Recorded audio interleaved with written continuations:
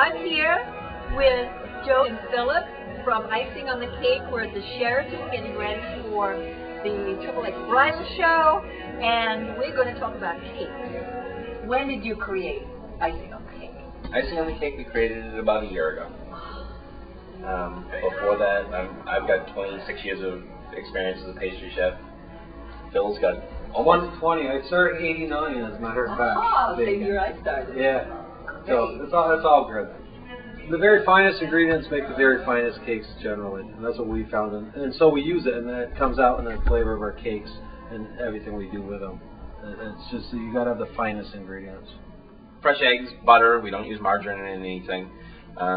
We use really expensive chocolate and cocoa in the cakes.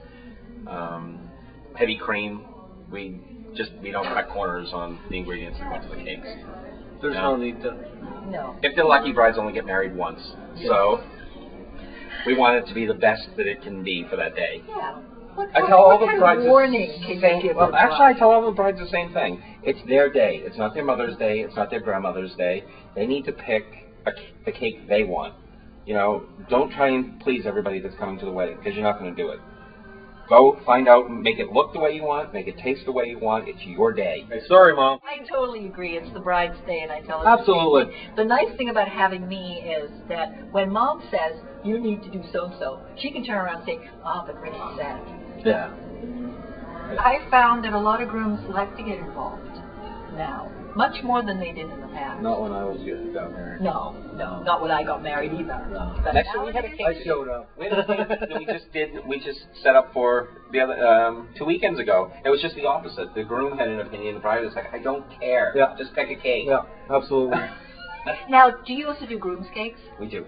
Okay, and shower cakes. What kind of cakes would you do for groom's cakes? What's the most outrageous cake you've ever made? I did a dissected rat for a biologist. I don't know, the Halloween one we did was pretty good. Yeah, the Halloween one was really gruesome. Yeah, had eyeballs coming out of the cake. And no. It was a crime scene. It had the yellow tape with the do not cross, and on a wooden floor, and it had body parts. Oh, yeah. It was so awesome. The most bizarre wedding cake was a swamp. They were both marine biologists, and they had a pool party, and they wanted a swamp. And it had the cattails, and it had frogs and salamanders and dragonflies and water lilies and the whole thing. Exquisite. Wonderful. We'll do anything the bride wants. Yeah, absolutely. Great. My first question is, what do you want? Are you serving as dessert? Oh. Because it really matters. You know, some brides, they just want to do the bride cuts the cake, and they've already picked out a dessert. Some of them are serving it as dessert. And if you're serving it as dessert, we can do anything. We can do tiramisu as your wedding cake. And what we do in that case is the cake, most of the cake is fake. The bottom layer is real so that you can do bride cuts the cake. The cake gets wheeled into the kitchen anyways to get cut. Right. The sheets of tiramisu in the kitchen, they cut it up, they serve it as dessert. No one's the wiser.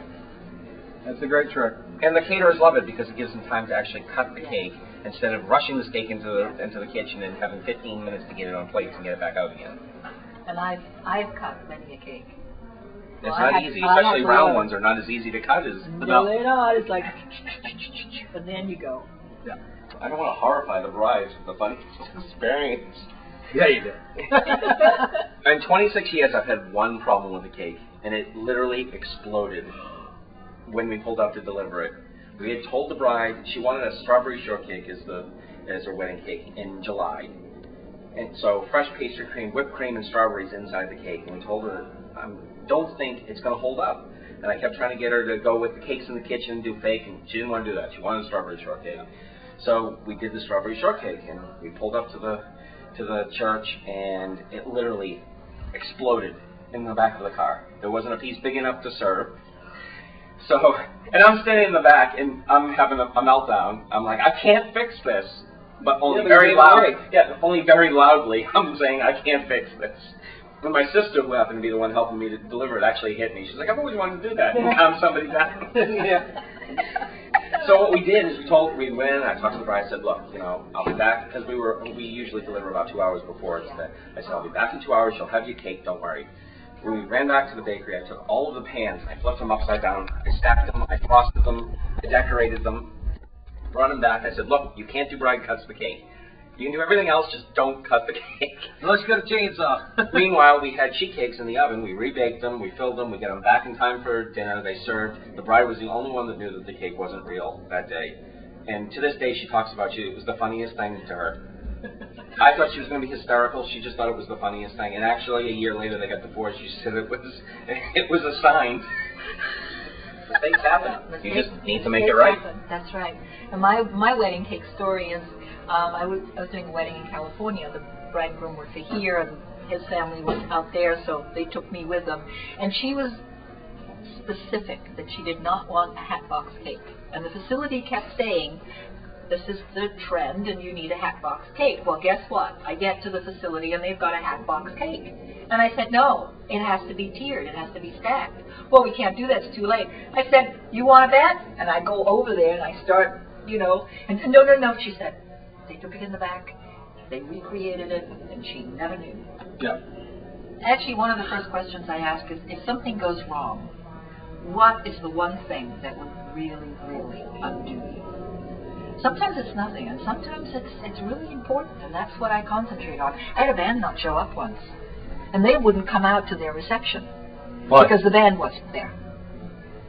So you got to find out what it is that tweaks. It's going to send them over the edge. What's going to send them over the edge? We got, within an hour, I had musicians in there, but it wasn't the band they wanted. The car got stuck. So if we have a band coming in from out of town, they have to have 2 vehicles. Absolutely. Absolutely have to have 2 vehicles. You have to be there. You can't get stuck. No. We give suggestions, and sometimes our suggestions are a little stronger than other ones because they really need to be done that way. And if not, you're going to have a catastrophe, and no one wants that on their wedding day. Well, people don't understand that a wedding cake it's an engineering feat. It's structural. It's not just a cake. You can't just stack 150 pounds of cake on top of itself. No. Doesn't work. Blows up. Yeah. Right. There's all kinds of structure inside it and everything else, and we have to deal with weather. We have to. If it's going to be 100 degrees out, you can't put buttercream on a cake. It's not going to stay there. It's not going to happen. We have ways to stabilize the buttercream in case it gets that hot, but we have to be able to have some leeway to work with. Make our suggestions, and hopefully they take them and say, "Oh, you're right." Yeah.